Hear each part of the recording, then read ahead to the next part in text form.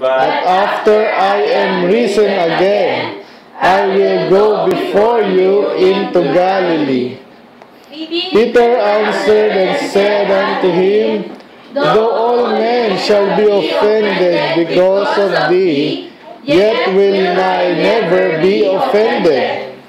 Jesus said unto him, Verily I say unto thee, that this night, before the cock crow, thou shalt deny me thrice. Okay na po yan. Let's pray. Panginoon, salamat sa mga salita ng Panginoon. As we approach, Lord, the end of the Gospel of Matthew, we pray na kayo po magtuturo sa amin. Climax na po ito, Lord, kung saan ang kanyang pagtuturo, Panginoon, nag-culminate, Lord, sa kanyang pag-sacrifice. Nakita namin dito, Lord, even sa panahon nito, Lord, nagkakamali pa rin ang kanyang mga apostol, Lord, na silang dinatindihan. Parang kami, Panginoon. So we pray, turuan niyo lang po kami, Panginoon, as we study your word, kayo po magpala. In Jesus' name we pray. Amen. Amen. Ay, makapunta po. Tapos po tayo last week dito, no? Sabi dito ay ito yung Last Supper. Okay, again, di nabanggit dito yung pag-alis ni Judas, but we believe sa timing ng Book of John, ngayon ay nangyari after sila ay ito nga, thou hast said it. Sabi dito, is it I? Is it I? Okay. Tayo natapos, kung gaano ka-evil yung tao, no? Minsan. Especially mga anak ng demonyo, so hindi tayo tatanga-tanga dapat. Habang binabasa natin Bible, na pinag-aaralan natin, ang daming warning dyan, even sa loob nga ng church. 12 na nga lang sila, may Judas pa. Natakil natin last week yan, so nag-ingat and all that. Pero ngayon, dito tayo na-touch natin to, no? So meron dito Last Supper, first Last Supper, at yung Passover nga ay nag-coincide yan. Yung Passover for the Israelites, for the Israel, and then binago ng Panginoon ngayon. Ano na yung pinaka, hindi na tayo magpipista ng Passover, yung mga Hebrew roots, gano'n ang banat nila lagi. So ina-undermine siyempre nila Christianity, ginagawa nila, pinofocus nila sa Udyo pa rin. So unti-unti lang yun, pero huwag kang papaloko doon. Pag may mag-Yeshua na dyan, alam mo na agad yun. Pag nag-Yeshua, Yahweh na yan. Huwag kang paano dyan. Ano ba pangalan ni Jesus talaga? Ganunin mo agad. Huwag mong hayaan na ang dami kasi sa tas nakaka-fellowship mo. Hindi mo alam. Either na na rin siya or yung iba naman kasi nadadala lang. Pero yung iba dyan ay talaga nagtatanim. Sinasana yung mga tao. Yeshua, Yeshua, Yahuwah, Yahweh. Okay, Jesus ang pangalan ng Panginoon sa Greek, sa New Testament. So, huwag niyong pagdududaan yun. Okay, so ngayon Passover, wala na. No, mas importante na itong panahon na to na yung Last Supper. Okay? And then, ano ba yung nangyari doon? So, yun ay nilalarawan, yung kanyang pagkamatay. Okay? At pagkabayubay sa krus, kung saan yung kanyang katawan ay pwede pala tayo communion ulit, no? April. Ganda yan, sakto yun eh. After ng 7 last words, then another. Okay? Kailan ba yun? After na lang siguro after ng pwede naman yun, pwede naman. After siguro ng soul winning o bago. Anyway, sige. So ito na yun, no? Ito ay binanggit muli sa ibang gospel tsaka sa 1 Corinthians. So, ito yung pinaka ko last week, kaya biniti natin ito dahil may nabanggit dito na for this is the blood of the New Testament which is shed for many for the remission of sins. Nadaanan natin ano yung Testament, ano yung bakit new, kasi may old.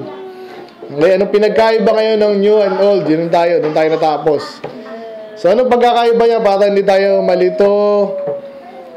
Okay? Tingnan natin yung mga muna, ng Old Testament. Binanggit po yan sa Bible, pero syempre sa sa New Testament binanggit. Kasi nga, yung Old Testament, yun talaga yung alam lang natin na Testament or Covenant. Okay? Old Testament, Covenant, kasunduan. Okay? Sino na pagkasundo sa inyo? Yung mga bata, wala pa masyado eh. Lokohan lang kayo, di ba? Kaya sa aming mga matanda, okay, huwag nyo nang pansinin. May satanas yan. Okay, sa aming mga matanda, importante yan. Hindi mag-i-exist ng walang matinong usapan kung walang mga sumpa, pero parang mga covenant, kasunduan. Kasi for example, actually, yung pinaka-pera mismo natin, di ba? Sinong gumagamit ng pera? Lahat naman tayo, pero yung mga bata. Bakit yung papel na yan? Dapat napakahalaga yung papel na yan. Di ba? May papel kang ganun, magkakaroon kang pagkain. May papel kang ganun, bibigyan. Ba't may pera? Kasi noong una dati, nagpapalitan sila. O, bigyan mo, kailangan ko ng baka. Palitan mo ako ng manok. Ay, kailangan ko ng damit. Ay, meron kang pagkain. Dati ganun lang. Barter, di ba? Pero syempre, alam nga namang ang dami kong baka, hindi ko kailangan ng puro damit lang, di ba?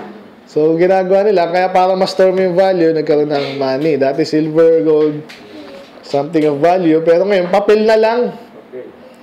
So, bakit ganun? Tiwala po yun, no? Ibig sabihin, nagtitiwala tayo sa ating sa value na in-place doon ng ating central bank. Okay? So, ngayon, nagtitiwala ngayon, pag merong yung tao noon, siguro nagtrabaho siya, di mo alam kung ninakaw yun, yung pera, di ba? Pero nagtitiwala ka na may value, kaya ngayon, may kasunduan, may tiwala, okay? So, ganun yung nung Old Testament, sabi din 2 Corinthians 3:14, sabi dito, but their minds were blinded, for until this day remained the same veil untaken away in the reading of the Old Testament, which veil is done away in Christ. Okay? Ano yun? So, tinutukoy dito yung dating kasunduan nga nila. Yung kasunduan nila, syempre, sabi ng Panginoon, kayo ay ano kasunduan nila? Sige nga. Oo. Sa Old Testament na Moses, anong kasunduan nila doon? Ano gagawin nila? Ano kasunduan? Magmamana kayo, tapos ano gagawin nyo? Susunod kayo sa mga pinag-uutos ko, at kayo ay magpapalain ko, and then actually yung pinaka sa quiz natin, di ba? You will be a nation of priests, and you will be my people, and I will be your God. Handaan yun. Kasi may kinalaman din yun sa New Testament. Okay? At maraming nag-twist niyan, sabi nila, kahit anong mangyari, Israel, God's people pa rin, dati, ngayon, unconditional.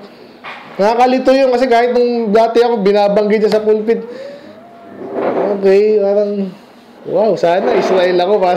Ganun ang iisipin mo eh. Unfair. Ba't ako naging Pilipino? Minsan nga, ingit ka na nga sa Amerikano. Di ba ang Israel hindi naman hindi naman yung una po, yung mga tao yan eh. Yung mga tao. Pinalitan kasi si Jacob, pinalitan yung pangalan ng Israel. Ay lahat ng mga anak niya, anak ng Israel. Okay, yun po yung pinaka-basic doon. No? Pero actually, kahit nung panahon pa, wala sa race. Kasi kung maalala nyo, di ba, si Abraham, ang daming anak. Kanina yung pangako niya. Kanina yung pangako ng Diyos na pagpapala. Kay Abraham at sa kanyang seed. Okay, anak niya si si Ismael. At yung marami pang iba. Nakalimutan ko na ilang, 7, 5, 12. Yung ibang atak niya pa. So, pero, nakita niyo yun, yung pangako nasa legitimate child, syempre, di ba? Kahit tayo ngayon, pag nagkamali ka, kunwari, di ba? Kahit sa atin ngayon, gobyerno natin. Mayroon akong tunay na anak sa aking asawa, kasal, okay, tapos meron wala, di ba? So, dati, yung ang batas dyan. So, hindi mo nga nilalagay sa pangalan mo yan eh. Kasi nga, pinoprotektahan ng batas yung maayos na lipunan. Eh, bakit mo kikilalanin yung diba? Yung illegitimate child. Eh, ang gagawin ng iba? Sige, mag-aanak na lang ako. Hindi ko naman kailangan palang diba? Yung babae, minsan nilalagay sa pangalan nila kahit wala yung anak, yung asawa. Okay, so parang ganun kasi kahihiyan yun. Intindihan nyo ba yun? Nakakahiya yun. Hindi yun something na pinagtatawanan. Kaya nakakasat ako minsan sa mga preacher na ginagawang katatawanan pa yan. Hindi mo alam kung hindi naiintindihan yan. Or minsan nga, kasi nga, naging biruan yan. Nagiging biruan. Yan, nagiging light din sa tao. Sa church, ang daming ang daming ganun ng case. Yung pastor, medyo may hiya ng banggitin lagi, hindi naman dapat. Kasi nga, I believe, kunwari ikaw, nagkamali ka, kung talagang manampalataya sa Panginoon ngayon, okay, maglilingkod ka sa Panginoon, ba't mo naman itatago yung ngayon nga ang totoo, di ba? Ibig sabihin, bayaan mo please ng pastor yung masama, yung fornication, adultery, masama yan, nakakahiya yan sa kanila. Nabanggit natin last time, yung pag walang anak, nakakahiya, di ba? Pero ganun din yung nagkaanak sa labas. Kasi sinong nanay mo? Lalo yung kay Lot, di ba? So, nakakahiya yun. So, ba't ba tayo napunta doon? Kaya kasi nga, yung Old Testament, actually, hindi yan more on sa laman. Okay, kasi anak nga rin si Ismael, yung kahihiyan din yun kay Ismael, di ba? So, pero, pinagpala rin sila ng Diyos. In a way. Pero ang pangako ay na kay Isaac. So, anong special kaya? Kasi nga, una, siyempre, gusto ng Diyos may kaayusan ng pamilya. Hindi yung kung ano-ano na lang. Di ba? Tapos, di ba, marami sa ating ngayon yan, napakahirap ayusin ang buhay natin. Pero pwedeng ayusin yan kung magpapaayos tayo. Na gusto kong banggitin yan. Sa Israel ngayon, sino bang anak ni Abraham? Marami. Si Isaac, walang problema. Dalawa rin. Sinong anak ni Isaac? Jacob and Esau. Ang pangako na kay Jacob, naging Israel. Ngayon, yung 12 na yun na yung chosen people. Kaso hindi rin. Pag binasa mo yung Bible, sabi ng batas nila, pag mayroong isang gusto sumama sa inyo, katulad ni Moabite na babae, si Ruth, diba? Very famous kasi na after the lineage of Jesus Christ, doon nanggaling si Jesus. Kahit siya ay Moabite. So, ibig sabihin, walang tinatangi ang Diyos pag anak ka ng kung sino, kung saan ang bansa. Okay? Kailangan malinaw ba yun? Dapat maging malinaw yun kasi iba talagang puro sila, kami nation kami maputi, kami ganyan. Yung iba naman ngayon, matindi ngayon, yung mga itim naman, puro ganun yung feed nung isang, kasi nga, ang ganda ng title ng forum namin Real Intense Bible Study. Okay yan, gusto ko dyan. Nag-join ako. Puro kulto pa lang doon, mga Hebrew, Black Hebrew. Kaya siyang, ang Israel daw, nasa Africa. So, talagang kanya-kanya rin, siguro. Binabalance nila yung mga puti. Puti kayo, Paul kayo. Pero actually, brown talaga sila Yun ang totoo, biglang ganun. Kasi yung mga puti sa yan sa Middle East, brown yun. Anyway, nakuha nyo yung ko sinasabi ko. Hindi natin i-honor, respeto yung tao, yung bansa, dahil sila ay, yun nga, puti, Israel, Hudyo. Napakarami niya, kahit mga Baptist. Ngayon nga, mga pastor, nag-share pa I love Israel, support Israel. Pag kinunta mo, galit. Hindi na pinag-aralan. Ito. Kaya sabi dito, Old Testament? Ito, binanggit dito, pero tinutukoy dito, reading of the Old Testament, ano yun? Well, syempre, yung Torah, and then, especially yung Torah, binigay ng Diyos na batas sa Israel, nasa pamamagitan ni Moses. Pero sinasabi dito, ano daw yung description sa Old Testament dito?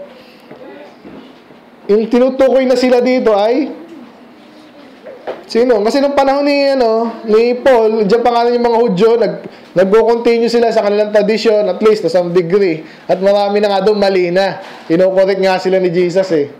Diba? Kaya sinasabi dito, binabasa nga nila yung batas ng Diyos. Ano sabi dito? Kinukumpara sila sa Yan, diba? Sa mga, diba? Parang may sa Netflix na ganun eh. Naka-blindfold. Okay? Nagbabasa nga. Sige. Ito, ang linaw, di ba? Ang ganda. Pero nakaganyan ka naman. Sige. Nagbabasa ako. Nakita niyo ako, nagbabasa ang Bible, di ba? Ito ang Bible. Ito ako. Kaso, may malaking problema, di ba? Doon kinukumpara yung Old Testament ay yung Old Covenant na inalis na. Tapos, basa pa rin sila ng basa according sa paniniwala nila na binago na ng Diyos. Diba? So, maganda yung Old Testament. Talaga naman, may totoong covenant ng Diyos sa kanila. Totoo naman yan. Ano problema? Ano nangyari? Bakit, na-disanal yun? Or anal? Ano nangyari? Nagsamba sila sa Diyos-Diyosan. Pwede, di ba? Actually, isa yun.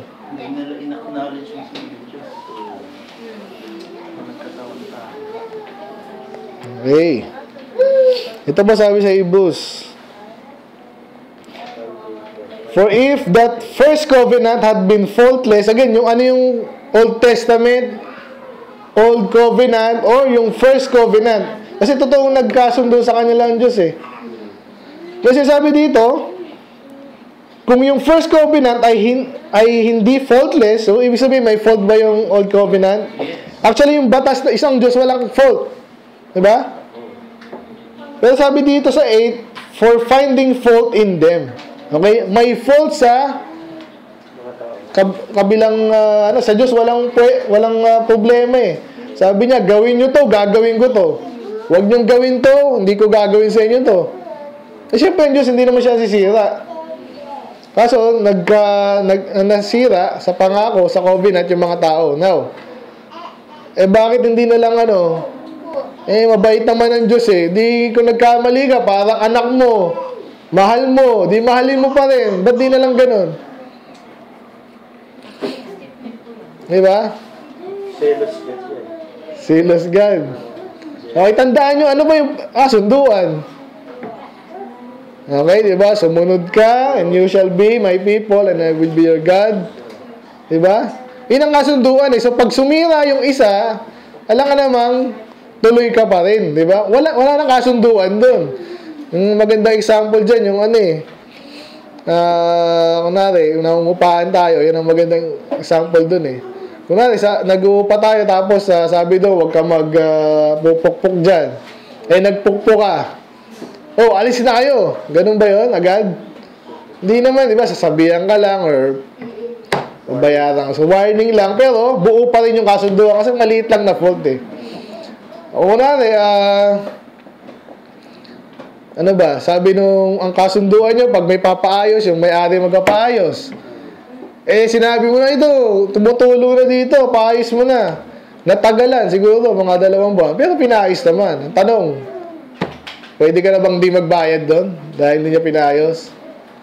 Hindi, di ba kasunduan, habang numerenta ka doon, magbayad ka monthly. Okay? So yun yun. So pag hindi ka na nagbayad, ano yun? Pwede ba yun? Hindi kasunduan, papatirahin niyo ako dito eh. Pag may bayad, di ba? So may kasunduan, pag sumira ka ng malaki, no? Tawag nila doon is material breach of contract. Ibig sabihin talagang hindi pwedeng mawala yun. Bayad yun eh. Utang po, utang. Yung ginagawa ng mga Pilipino. Banda kawawa yung kung utang-utang na, hindi na binayaran, kasi iba naman. Parang ito. So, naintindihan niyo po yung material breach of contract. Sinabing breach, actually, biblical term yun. Yun mismo yung ginamit niya, breach. Nag-breach kayo eh. No? Bihira ka. Sambahin niyo ako, gumawa kayo ng sarili ng Diyos. Tapos binaningan pa. Mga propeta, mga lingkod ng Diyos, binaningan sila, pinatay pa nila yung propeta. Lalo naman, yung anak na ng Diyos. Oh. Pinatay, ay, pambihira naman. Alam ko namang, tapos sasabihin ng mga ibang baptist, sila pa rin ang chosen nation. Alam mo nang ginawang tangan Diyos nun. No? Yun ang, di mo maintindihan minsan eh. Kasi nga, bine-brainwash tayo. But anyway, malinaw po yun ha. So, may covenant ng Diyos, maganda, perfecto actually. Kaso hindi sila perfecto, sumobra-sobra pa sila sa hindi perfecto. Talagang breach nila. Kaya ngayon, ano sabi doon? Sabi dyan, for if the first covenant had been faultless, then should no place have been sought for the second. So, merong actually, matagal na yung pangako ng Diyos eh. Nung sa kay Moses pa, Deuteronomy pa lang. Kasi nakita na din yung katigasan ng ulo nila eh. Naku, di ba sa quiz natin? Ilang araw lang si Moses na wala eh. Gumawa na ng sariling Diyos-Diyosan. Gusto na silang patayin eh. Napigilan pa. Kaso, napatay din sila. Kaso, medyo matagal. At least, yung mga anak nila ay na-raise nila kahit paano siguro, di ba? Na kwento nila yung dapat nilang kwento. Okay, kami mga anak, di kami nagtapat. Kayo, magtapat na kayo. Kahit paano.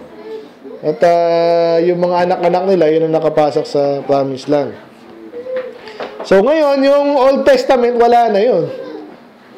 So ang tanong natin ngayon, ano yung mga nawala sa First Covenant? Ano yung mga nagte-take effect pa rin at hindi na nagte-take effect? Yung mga inalis na. So, ano yun? So, tingnan natin sa Colossians. Dito kahit dito sa Hebrews eh.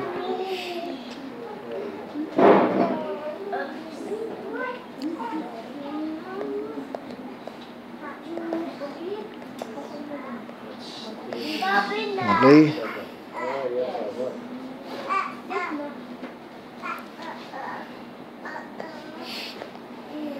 Aha.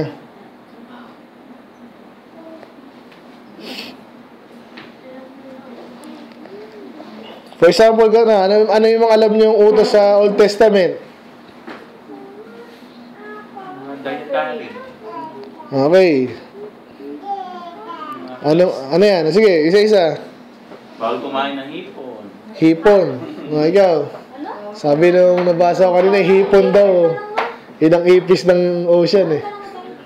Ano yung mga kautusan sa Bible, sa Old Testament? Sa tapos naman ng ipis. Oh, kumain ng dugo. Sino ba? Nang?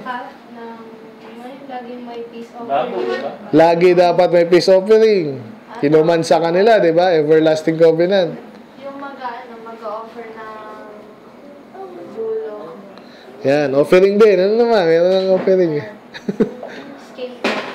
Yan. So, yung yearly. Pag namatay yung asawa yung kapatid. Kapatid niya mismo.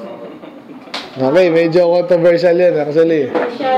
Ano kasi yun, hindi malinaw yun eh. Parang tradition lang nila yun eh. Anyway, tatakil natin later. Sino ba? Sabat.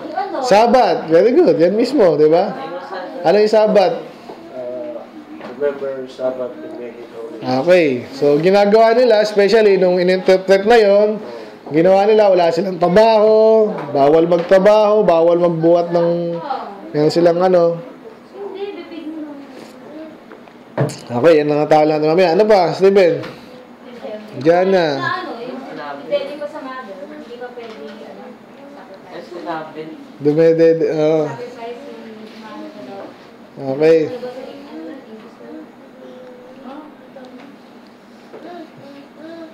Ayun, basta, first year, kailangan, di ba? May sacrifice pa rin yun eh. Ano pa? Ang daming kautosan eh, sa Old Testament eh. Yung pag may sakit ka. Pag may sakit ka. Okay, pag meron kang sakit na, alam mo na. So, tinitingnan ng priest yun, di ba? Meron silang ano doon, dabon sa Leviticus eh. Pag may ganya, may buhok, may puti. Ano yan? Hindi pa sigurado, i-shut off ka muna. 7 days, pag nalinis yan, okay yan. Quarantine. Coronavirus, oh, very good. Ano ba? Binabasa niyo yan, di ba? Oh. Passover. Oh, sige, holiday. Peter, ano yung mga commandment? Nanakaw. Magnanakaw, okay. Sa loob. Pag nahuli, pwedeng patayin. Okay. O Peter, ano ba? Ano yung mga kautusan sa Old Testament? Nasaktan mo yung babaeng buntis. Yung asawa niya yung penalty mo.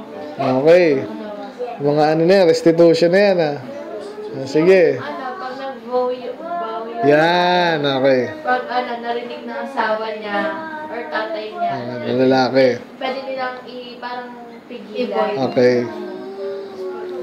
Okay, ano ba? Nanay, meron ka na?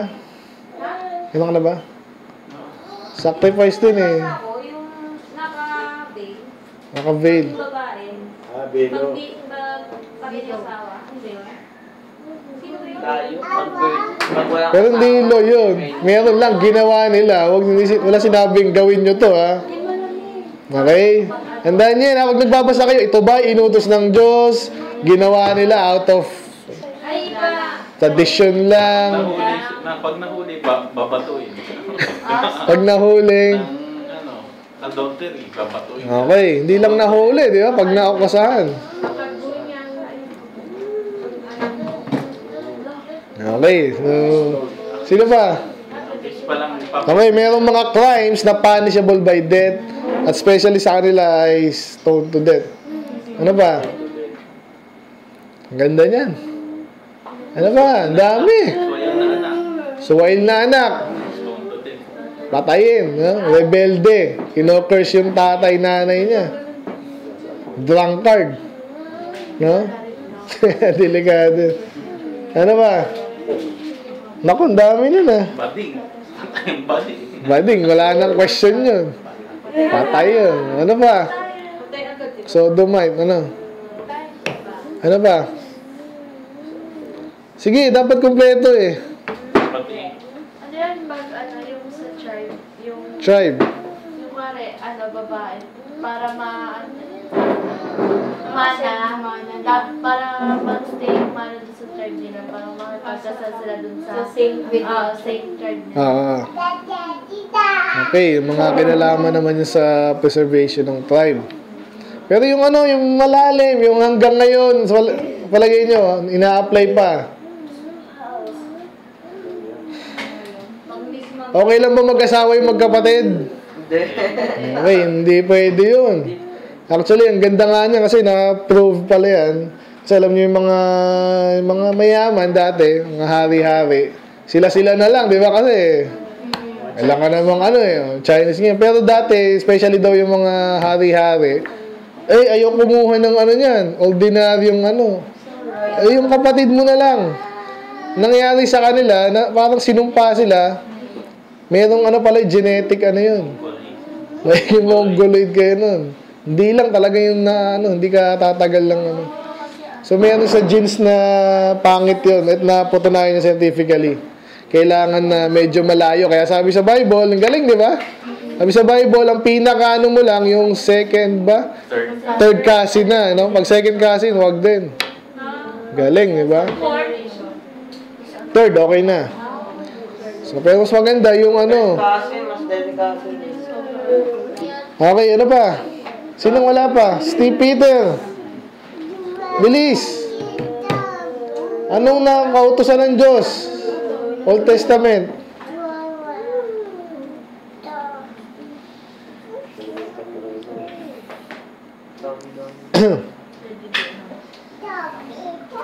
Dami-dami. Parang hindi ka nagbabasa eh. Ano nga? Ayun. 10 commandments lang eh. Ayaw, tapos hugas yung katawan. Huwag kang huwag kang papatay, huwag kang magsinungaling. Hugas Peter. Nasa si Peter. Okay. So ito tanong ko ngayon, ano yun yung applicable doon sa atin, saka hindi na? Lahat ba yun, sinabi yun, yung okay na yung magkapatid, okay na ba yun? Bakit? Katulad yan, scientifically, nasisira yung gene pool. Ang pangit daw nun, malalason daw yung hindi magiging malusog. May curse pati. Tapos, ano pa? Yung bawal pumatay. Ngayon ba pwede na pumatay? Oh. So ngayon, paano natin malalaman? Kung ano yung applicable hanggang ngayon. Okay, pag nasa New Testament, na? Binato. Yan, yun. Okay, tandaan nyo yun ha. Pag binago sa New Testament, iba na yun. Katulad yung babasahin natin, okay? Sabi dito, let no man therefore judge you in meat, or in drink, or in respect of an holiday, or of the new moon, or of the Sabbath days. Bakit? Kasi which are the shadow of things to come, but the body is of Christ. So yung pinaka keyword dyan is yung sabi sa 17, which are shadow of things to come. So may mga inutos pala sa Old Testament, kaya inutos yun pala ay ano yung shadow ulit? Pag may shadow dito, kunwari yung kamay ko may shadow. Kaya may shadow na kamay kasi may kamay, di ba? So sabihin, yung shadow mukhang kamay, may 5 daliri din, kaso dami nating ilaw, kaya nakaspread, di ba? So, kaya may shadow, may kamay, pero yung pinaka-importante talaga yung kamay. Okay? So, sabihin yung shadow, medyo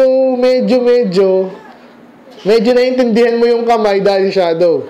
Pero hindi talaga siya yung tamang bagay na totoo, di ba?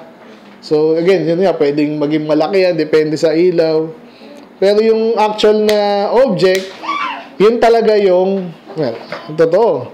So, sinasabi dito ngayon, kung yung mga ibang, dinefine mismo dito, yung mga sa pagkain, mga limitation nila, dietary law, and then yung kanilang sa pag-inom, at sa kanilang holiday.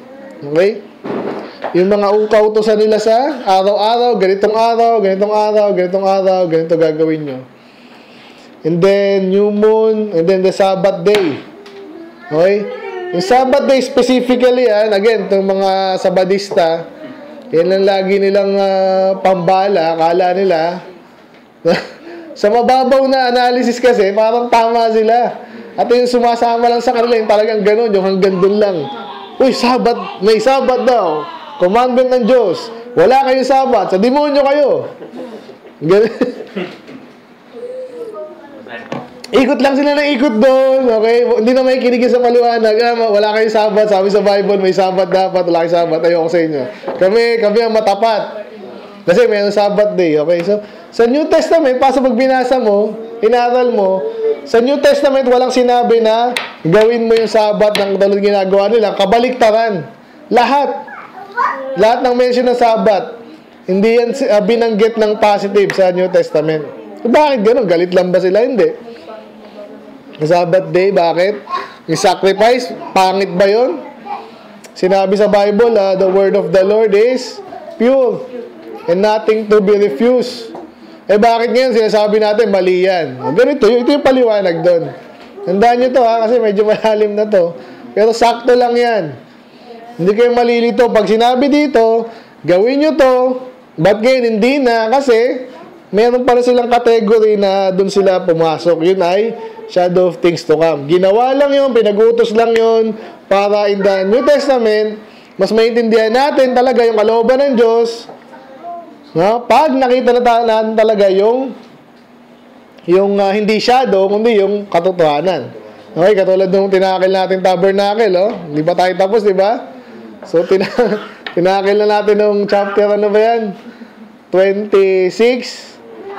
Ngayon, ulitin na naman. Ganun na ganun. Di ba? Nabanggit ko sa inyo kasi dinescribe nung nasa mountain, nung andun na sila, sinabi ulit, ganito gawin nyo, Ba't di nila sinabi sa Bible na, gawin nyo yung sinabi sa akin? Pwede naman Di ba? Ba't inulit pa mismo yung sukat, yung bilang, yung material? Sinabi na yun ilang chapter lang, wala pang 10. Nakalimutan ba yung nagsulat? Hindi. Kasi nga, importante yung pala, yung mga bagay na yun ay nagsisimbolize again sa itong mangyayari in the New Testament. Okay? At wala na. Wala na. Ako nga ang battery doon, Stephen. Doon pa rin, sa lalagyan. Okay, so kaya nakita niyo, di ba? Let no man therefore judge you. Pag sinabing let no man therefore judge you, huwag niyong hayaan sila na, uy, ba't di mo ginagawa yan? Para sa badista, ba't kayo wala kayong Sabado? Ba't linggo? Sa Satanas yan. Kasi saan? Para naman yung mga Katoliko daw nagpangalan nun. Hindi. Ang nagpangalan niya, para naging compromise kasi yan eh. May mga pagano, may Kristiyano. O, sige, alam niyo yung Katolik. O, sige, salubong tayo. Okay? So, sasakyan namin yung ano nyo, nireset nyo yung calendar. O, ano naman nyo? Ano naman ito yung mga days at days, pangalan natin sa mga Diyos-Losa namin. Ganun yan eh. Nag-stick, ayun. Kaya, naging Sunday, Thursday, di ba? Yun po ang kwento nun. Okay? Yan, makas. Hindi na. Ilang 1 week yun natin. Hindi naman. Ang ilang ano din, sa buwan. Okay. Okay, naintindihan niyo po? Huwag niyong hayaan kung sino man na husgahan kayo dahil lang sa pagkain. Uy, spiritual to. Kasi, vegetarian ako. Okay, kung gusto mo, pero wag mong impose sa iba. Wala, yung makeup ng katawan mo, mas di ka sanay sa gatas, di ba? Marami daw yung ganun eh. Na lactose intolerance. Dahil daw sa ano yan eh.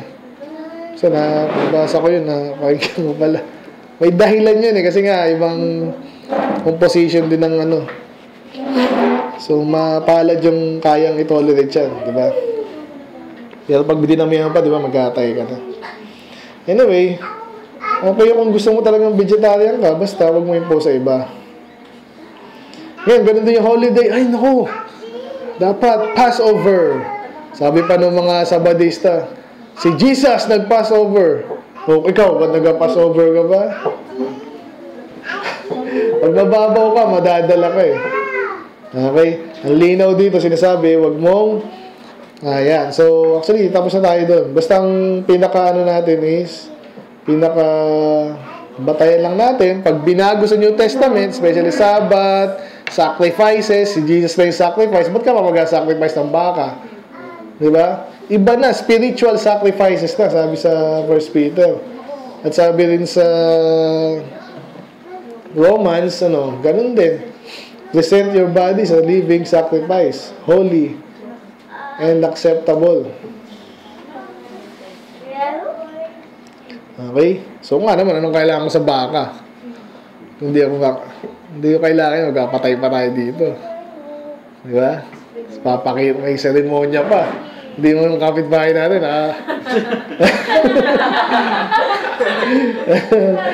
Culture to mga to, di ba? Doon kumakain sila ng baka, hindi natin kailangan pakita, di ba? Yung iba, mga halal naman, mga ano sa Udyo? Kosher ba yun? Kosher, yan. Hindi kailangan yan, okay? So, malinaw po. Yung Old Testament, di na in effect, wala nang, yun. Pero yung mga magandang batas, katulad na huwag kang papatay, aksidente ka napatay, huwag mo nang patayin din. Kasi aksidente, nakita, aksidente. Diba? So, pagbayaran mo sila, pero wag namang buhay kasi nga. Ang daming magandang batas sa Old Testament na talaga pag ina-analyze mo, galing. Patas siya, hindi siya, tapos yung society ay patuloy na magko-continue ng maayos. Tulad ng kulong. Biblical ba yung kulong mo yung tao? Nagnakaw. Kulong ka. Ilang taon, bahala na pag nakalimutan ka dyan, wala yung tao, di ba? Paano pag kung ano mang akusasyon? Paano yung mga sobrang sama? Pinapatay na yun sa Bible. Para, alam mo na, may mga heinous crime kahit sa atin ngayon So, dahil tinawid mo na, kung ba't ka nagkaganyan, reprobate ka na, dapat pinapatay na. Okay? So, napakaganda ng batas ng Diyos kung susundin natin. So, naintindihan niyo po yung Old Covenant as compared to New Covenant ay magkaiba. So, ano nga, again, yung pinaka-major na bago sa New Testament. Okay, dito dinidescribe sa Last Supper, dinescribe niya mismo yung kanyang dugo, di ba? This is my blood of the New Testament which is shed for many for the remission of sins. So, ang nagmamarka pala nun, nung bagong covenant, ay yung kamatayan niya. Dahil walang iba po na namatay para sa atin at karapat dapat para tayo patawarin ng Diyos, na nagbayad ng penalty ng kasalanan at hindi nga lang yung pagkamatay niya, yung mismong pinarusahan siya, 3 days and 3 nights, He is in the heart of the earth. Binayaran niya po sa impyerno yun. At hindi. Okay?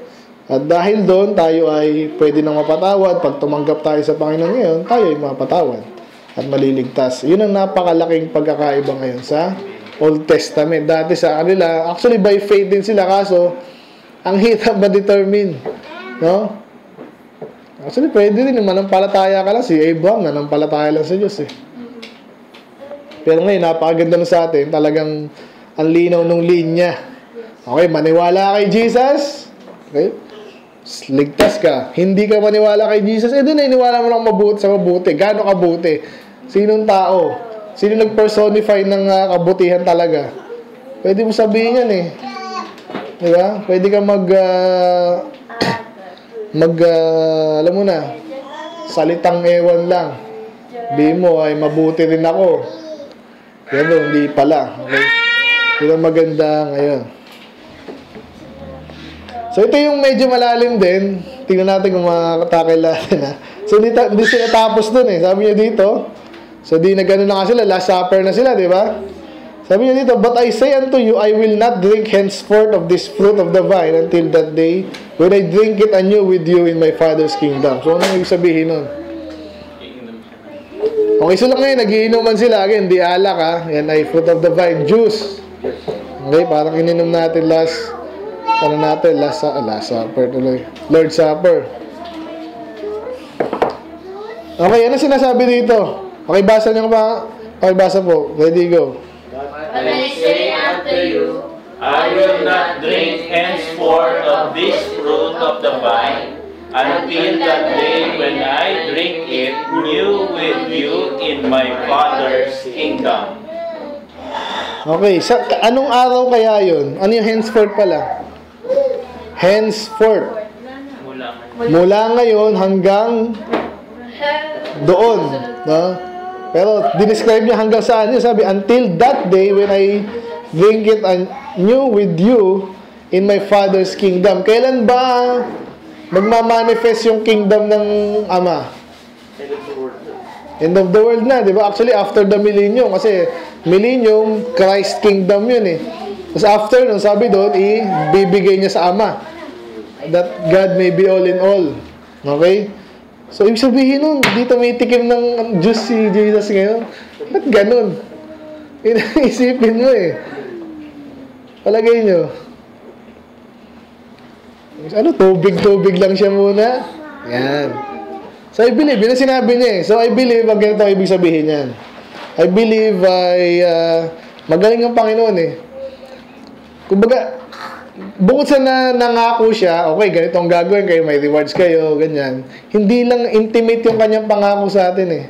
Parang, di ba, kunwari, nagtitiis ka, hindi ka umiinom ng juice. Eh, Panginoon. Di ba? So, parang anong nakikita ko dito, ano? Sabi dyan, with you. Okay? So, ibig sabihin, itong pagsasama-sama natin ngayon na napakasaya, na kaibigan ko kayo,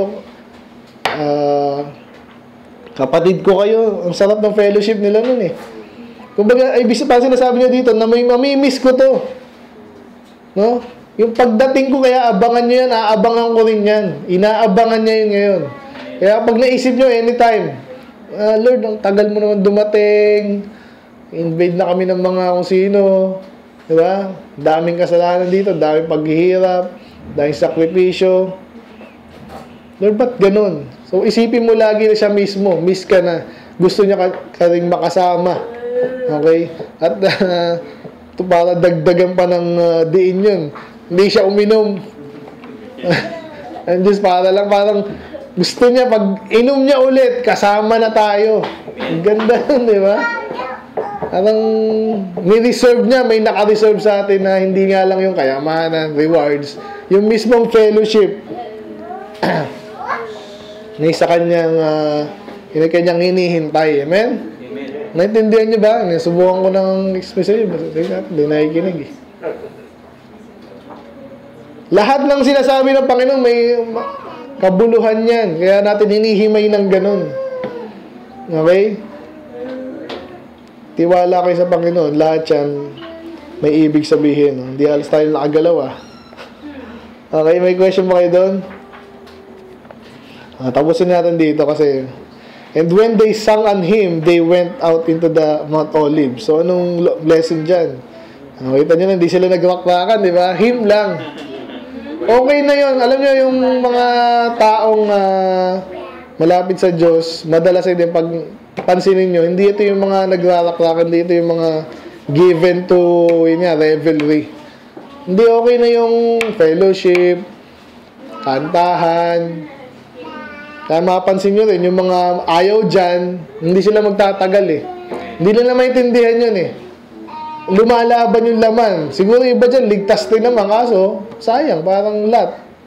Huh? Ligtas ka nga, pero hindi mo na-enjoy. Alam ko, may enjoy natin sa langit, pero dito, di ba? Ang sarap nung, habang naglilingkod ka, nag-enjoy ka na dito, yung picture ng langit, medyo nararamdaman mo na, yun ang masaya eh. At doon ka rin makakapaglingkod at doon ka rin magiging blessing sa iba pag binubuhay mo na yung dapat na ibuhay mo dito pa lang sa lupa. Yun yun, okay? At marami pa, next time na lang. Okay, question? Question po ba kayo? No, sige. Ibig sabihin sa Old Testament, tinutukoy si Jesus. Na? Yes, exactly. Kasi, di ba, eternal siya, eternal Son. Siya ay Diyos from the beginning of the world. In the beginning was the Word. And the Word was with God. Importante yan. Totoo yun. Nung una pa lang, andun na siya sa pasimula. Ito ang tanong. Pastor, anong song kayo sa yung ginagawa? Ayan, marami po siguro. Daddy. Malamang Psalms. Yun. Totoo po yan. Actually, kaya napakaganda ng Psalms eh. Yung ibang church, nakakanta nila yan eh. Nilapatan nila ng tono, notes. Kasi ang ganda niya, pag puro yan ang kinakanta mo, nagtiwala ka sa Diyos, hindi ka, kung ano yung uso ngayon. Alam niyo naman yung Psalms, di ba? Medyo ano pa yan eh. Prophetic pa yan eh. Kaya kantahan na rin tayo. Kaya mag-asawa sa kantahan ng spiritual song hymns. Okay? Pray muna tayo, Panginoon. Maraming salamat sa inyong 2 verses lang po kami. 3 verses. But napakalinaw, Panginoon. Nawa sa edad, sa maturity ng mga sa church, Lord, we pray na intindihan na namin to, Lord. Hindi na ipapaloko. Even to mga basic things, Lord, sa inyong katuruan, sa inyong Bible, minsan ay nasa laulan itong mga false teachers. So we pray na maintindihan namin na